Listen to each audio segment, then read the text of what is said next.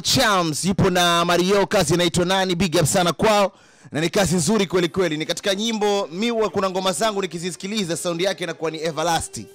Naweza nikasikiliza huo muziki katika dimension yeyote ile. Yani mimi huwa naipokea hiyo kazi, siwezi kuiacha.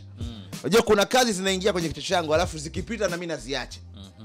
Na kuna nyimbo, kwa mfano nikupe mfano mzuri za Dhahabu ya Dully Sykes. Mimi naisikiliza mpaka leo. Yani nikiwa nasikiliza muziki nayo naisikiliza. Ndio. Ngoma nyingine Kesho ya Diamond Platnumz. Ule muziki mimi nausikiliza. Wimbo mwingine kwa mfano ya Laiti ya Mwana FA na Lina. Ule wimbo mimi nausikiliza. Mwana ya Ali Kiba. Nasikiliza ngoma kama zile. Lakini kuna ngoma hapana. Unaisikia afu inaenda zake. Yani ikipita basi damu yake na mimi imepita.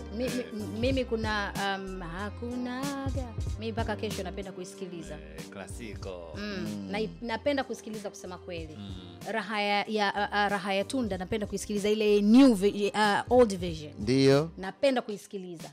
Si unanielewa? Alafu nikirudi tena huku penzi naomba ile inaitwa nafasi nyingine, ile nafasi nyingine. Yani nikisikiliza kuna ladha fulani hivi naipata. Nikisikiliza mbona akili nataka kupasuka kabisa, mbona mimi nilishakwele. Yani kuna ngoma kiukweli bado zinaishi kwenye mindset yangu.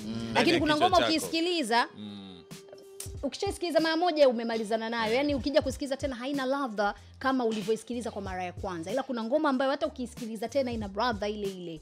Pale pale. Mimi jana mwenyewe nilikuwa hapa na ngoma zangu mbili. Kwanza ilikuwa ile chorus kweli leo sio ya jana. Ona. Ile chorus ile. Yaani huwezi kuamini tangu juzi mimi nimekaa naimba. Alafu jana ikanipiga nina utajiri wa mapenzi, all I know. Ramadi. Ni utajiri wa mapenzi. Na nikiwa pili. Nikasema jamani kama inawezekana jamani. Hata leo basi kati ya hizo. Nisikie hiyo chorus hapo. Anasema na utajiri wa mapendo. Una utajiri wa mapendo, all I know. So I know. Moyoni mwangu sina chuki, cause I know. I am a good boy. Hivi Niki alikuwa form 6 pale. Basi alikuwa sijui level gani au mwaka wa kwanza. Sijui alikuwa level gani katika elimu. I'm a good boy. Yes guys, mna hiyo lakini kuna you're so famous. Na yeye ilikuwa hatari bonge chorus. Lakini kikubwa mwisho wa siku ni kwamba muziki mzuri kwa mtu ni ule ambao anaweza akaishi nao. Kabisa so fana. Yani kama kuna muziki ushawahi kukupiga wewe na ukakaa ukazunguka ukaona bana huyu nisikilize ile pini. Sema kuna vitu vya ajabu sana. Umeona ninachokizungumza? Kuna hii muziki ya kigaigai. Mimi kuna ambao ni everlasting kwangu. Ndio. Hii ya kigaigai. Yani hii muziki ambao watu wakiara mambo gani haya? Kuna ambazo pia zimenichukua kwa mfano. Haya twende tetema. Oh mama tetema. Tipwa tetema. Oh mama. Ile ngoma mimi unaambia kitu. Yani nile likipigwa zaidi kana tulululu na wanangu hao. Unaelewa? Sasa wewe hata kule ile turu nampenda kama nini ziko nyingi. Aishi ham sijui kitu kama hicho. Kikubwa muziki ukifanikiwa kuishi nao au mwanamuziki akifanya muziki alafu ukakaa kwa mtu na mtu huyo asiendelee, yani akaendelea kucheza ule wimbo kwa miaka na miaka, huo ni wimbo ambao umefanikiwa. Na huo ndio muziki mzuri. Na hisi pia huwa kama nyimbo ambazo walikuwa nazifanya kama zilikuwa ziko mbele ya muda. Mimi naamini hivyo kwa sababu gani? Kuna baadhi ya vitu walikuwa na viimba ambavyo sasa hivi ndio tunaviona. Si umenielewa? Kwa mfano kama usiofananishe wanangu naona. Oya zamani watu walikuwa na ball. Wakikani mwanangu. Afu hiyo ndo tunayoishi nayo sasa hivi.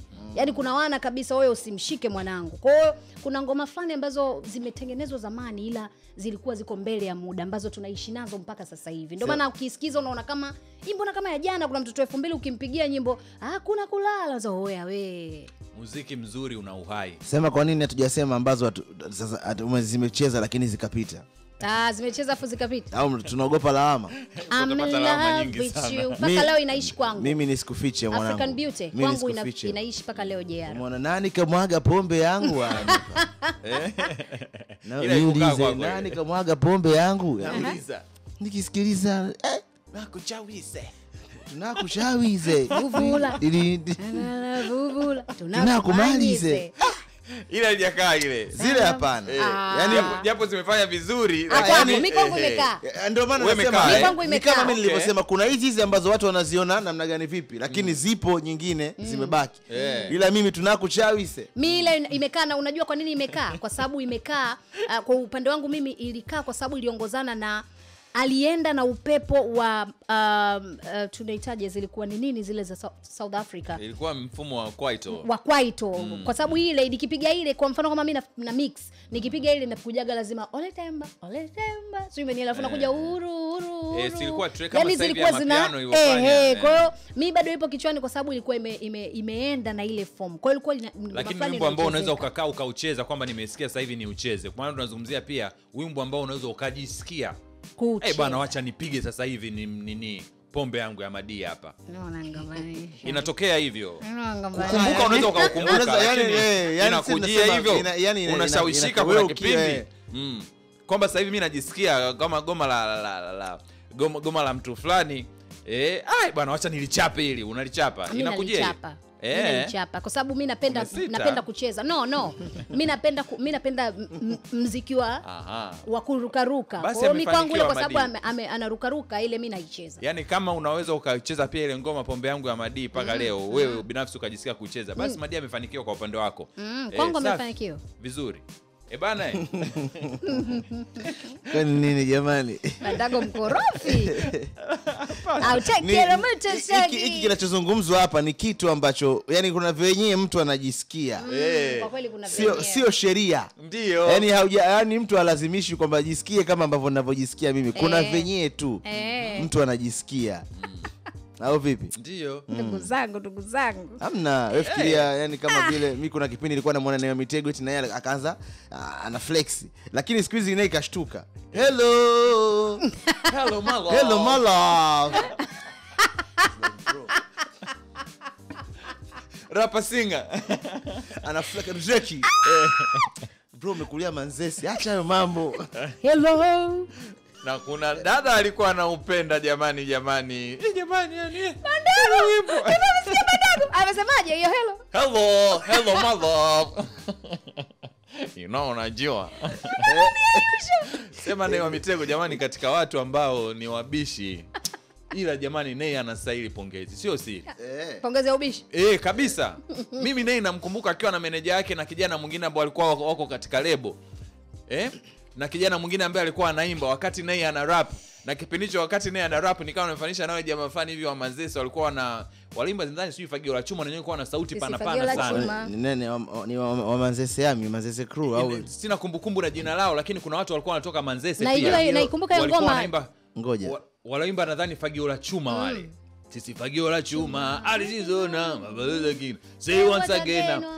Ile tone walikuwa wanaitumia ile walikuwa wananichanganya sana na Nay. Okay. Kipindi hicho umefahamu.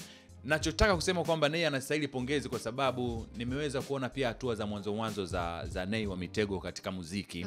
Kipindi wana mishemishe hizo. Kwa hiyo kule kurap kule kwa ule ugumu ile sauti nzito kama alivyosema alivyokuja kuflex kama ndugu yangu hapa anapokuja kusema yani ni mpambanaji kiukweli. Na amethubutu sio siri. Mimi Nay kuna madude yake mengi sana ni everlasting kwangu. Yani naona kabisa kwamba ni yuko kaua. Unaelewa? Ni hip hop HOP wasisa burudani. Tushachoka kuimba mapenzi kabana epua nyumbani. Muziki gani? Yale madude pale Nay mimi mwenyewe nikikaa nikisikiliza hadi leo. Nikisikia yule anakaa naruka nayo. Lakini kuna nyingine huwa zinakataa. So kwa ubaya, kuna nyingine huwa zinakataa. Sasa katika haya yote tuko na mtu mwingine ambaye ni everlasting, one thing incredible. The one and only. Number 1. Uno hatari sana. Tuseme sasa ambacho amekisema one. Kuanzia mwaka jana banda ginyo. Bwana mwaka jana mwanzoni kabisa alikuwa ameachia album yake. Album ambayo inaitwa Achieving Greatness, ndio.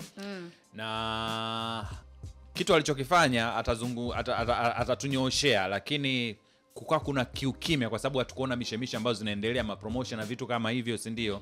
Ikatupa wasiwasi, na baada ya kutupa wasiwasi tukasema One the Incredible, kuna shida gani, kuna tatizo gani? Na tukasikitika kwa nini hatukuoni katika ramani ya kimuziki sasa hivi. Lakini majuzi hapa ndani ya siku hizi 5 akawa ameachia vipande kadha wa kadha katika ukurasa wake wa Instagram pamoja na kwingineko katika unajua mitandao ya kijamii. Na baada ya kuonesha hivi nikashtuka nikasema juzi tulikuwa tunamzungumzia hapa One tukasema kwamba amepotea, lakini leo hii ameweza kutupa vitu mbalimbali ambao tunaviona katika mitandao, tukasema hapana, inabidi tuzungumze na One. Palitokea nini bwana One hapo katika huo ukimya, na paka ambavyo hivi tunakuja kuona sasa kuna vitu ambavyo unatupa. Kuna ni bwana One?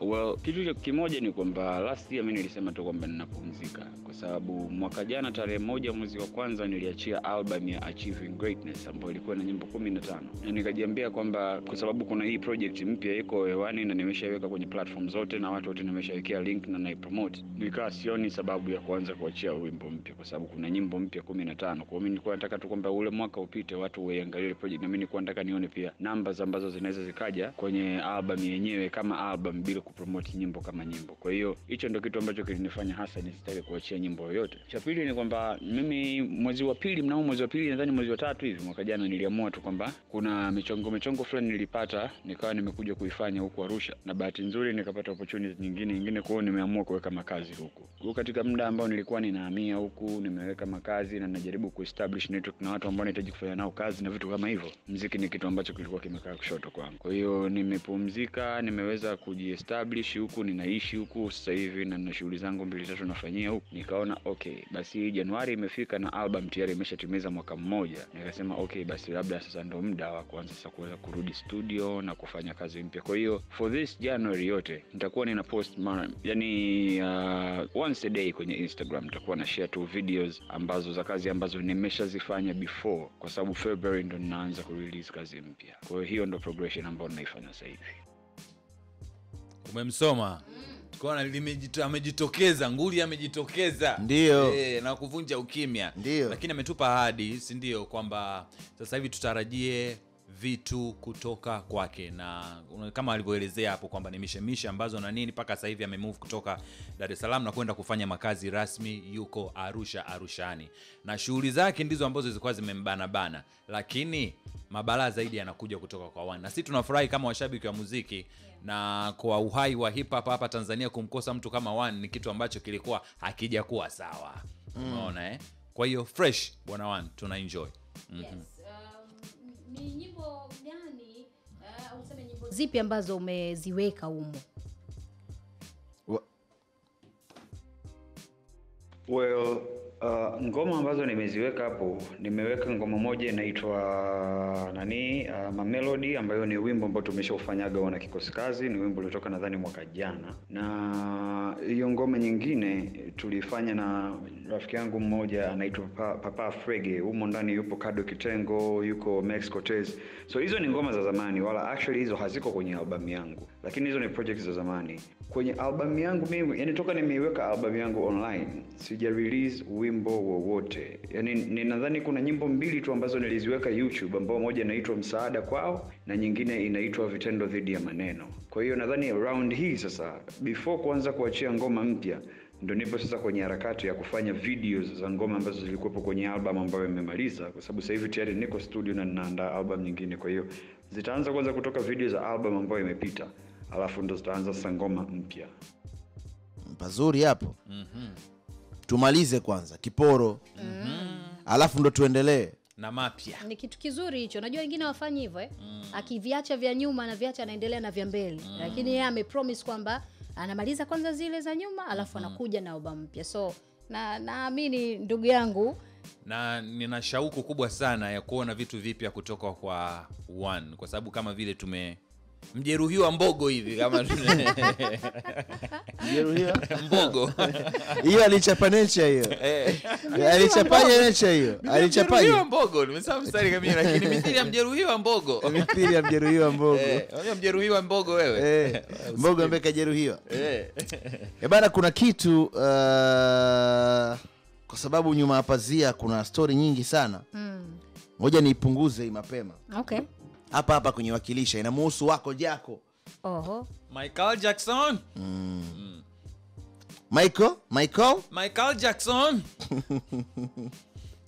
Alafu kwa nini wale ukoo mzima ni hivyo Jackson mpaka wajukuu? The Jackson 5 so wametambaa na upepo. Kama the Braxtons. Wale kwa sababu baada hivyo kwa hizi kwa sababu hata walitengeneza ile group yao inaitwa the Jackson 5. Kwa hiyo sasa ilikuwa tayari ni brand wakiwa bado watoto wadogo na ndio maana wakawa wametambaa na huo upepo wa the Jackson. Sawa, kuna mpwa wa Michael Jackson ambaye anaitwa Jafar Jeremiah Jackson. Yeye amezaliwa Julai 25, 1996 na ni mwimbaji lakini pia ni dancer na ni mwigizaji. Walikuwa kwenye lile kundi la nini madogo kuna wapo wa Michael Jackson walishatengeneza kundi 3T nadhani. Jipya. La muda kidogo. Ni muda kidogo kama wao 96 kama wazee wa 90 inawezekana ni kati ya watu ambao walizaliwa walitengeneza 3T 3 twins ambao ni watoto wapo wake na Michael Jackson. Nadhani inawezekana akawa ni huyo, sijui mmoja wao. Ili nisipige mpira nje. Ngoja tu niseme kwamba huyu ni katika watoto wa uzao wa kina Michael Jackson. Sawa. Michael Jackson ni babake mdogo. Yes. Sawa, Kwa sababu hawa wakisema uncle wanamaanisha adiba mdogo. Na wenyewe pia ni yani hao 3T pia ni wanaingia katika hiyo line kama ni watoto wa ndugu zake na Michael Jackson. Yeah. Basi inawezekana. Nikimwona sura yake naweza kwa sababu wanasema ameshawahi kutokea kwenye video ya muziki ya The Jacksons lakini ilikuwa ni Next Generation. Nadhani ndio hicho ambacho tunachokizungumza. Yani walikuwa ni Next Generation ya ile The Jackson 5 nini ile. Ndio hao nadhani ambao unawasema. Sasa katika taarifa ambazo tuko nazo kwa mujibu wa vyanzo sahihi vya habari, kunayo movie ambayo itahusu au filamu ambayo itayahusu maisha ya Michael Jackson, kitu ambacho kinasubiriwa kuliko nadhani vitu vingi sana duniani. Tukumbuke so far katika karne 20 na 21 so far. Sisemi kwenye mauzo na vitu vingine kama hivyo, brand ambayo imestand out katika upande wa muziki yote ni ya Michael Jackson. Yani hilo sijui tutalikataa vipi, maana wako jako ndo anaonekana ndo kama lisani kubwa. Dude hilo yani wewe sikiliza wewe. Na hana shombovu. Ukijichanganya na huyu unasimia kweli. Ndio. Wako jako kasimama kwenye stage unajifanya umepagawa. Atakupiga zile sauti zake. Atakuchapa mamunu okiale. Yaani anakupiga sauti, anakupiga na board move. Kama ulikula chips juzi mafuta haya hapa. Watu wanapepea. Jamaa anataliwa huyu.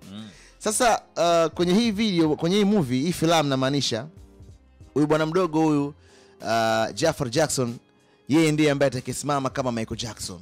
Ataigiza kama babake mdogo. Okay. Sawa. Na wanasema imekwisha kamilika. Imekwisha kamilika. Nice. Na kwa mujibu wa Lionsgate, nadhani hii kampuni ndiyo ambao wamesimamia hii movie. Wamesema kwamba wana mpango wa kuirelease itakuwa ni mwezi April mwaka kesho. Mwezi April mwaka kesho. Ambao ni mwezi wa 4 huo. Na vile vile kama kawaida watu wa Universal watasimamia mauzo ya nje ya Marekani. Kudistribute hiyo kazi nje ya Marekani, Ulaya na maeneo mengine kama hayo. Na kuna mtu anaitwa Anthony Fakwa ndiye ambaye atakuwa ni film director na production pia. Kumbe bado ndo wanataka washuti. Production inaanza Januari 22 mwaka huu. Kwa hiyo kazi inaanza very very soon. Mpunga ushawekwa mezani. Kijana yuko sehemu sasa hivi namuona hapa, yeye mwenyewe ameposti anacheza unajua nyimbo za mshua. Anazirudi kwanza, anafanya mazoezi akae sawa ili zile moonwalk zile zisilete shida. Okay. Mambo yaende sawa sawa. Lakini ni kitu kizuri sana. Sana. Alafu na kwa mfanano wao pia vijana walikuwa wana vimeonekano fulani hivi vya kama vya kina Michael Jackson. Kwa hiyo anaweza hata karakta yake pia anaweza akafit kwa kuweza kupata huo muonekano wa kama Michael Jackson hivyo. Na anafanana naye kweli kweli. Wanafanana. Na katika wimbo mmoja ambao walishirikishwa hawa ni wimbo unaitwa I Need You wa Michael ambao alishirikiana nao 3T, ngoma inaitwa I Need You during na katika vitu ambavyo waliweza kuvifanya kwa kipindi hicho, mimi ni moja kati ya mashabiki wao ambao walikuwa wa hilo kundi la 3T kwa aina yao ya muziki ambao walikuwa wanaufanya. Kwa vijana fulani hivi watanashati ambao walikuwa wana muonekano mzuri. Si unajua tena The Jackson katika mambo yote, lakini usiwache kung'ara-ng'ara. Kwenye kung'ara watakuwa. Yaani wale ukienda katika matamasha yao, wewe nenda na njaa. Usiende umeshiba, unaweza kutafuta pa kupumulia. Kwa sababu unapiga kelele kila wakati. Ndio. Ila unajua Bandago, hii dunia ardhi imemeza watu. Ni kweli. Wako Jako walikuwa afanyi show ndogo, yani hana masiara.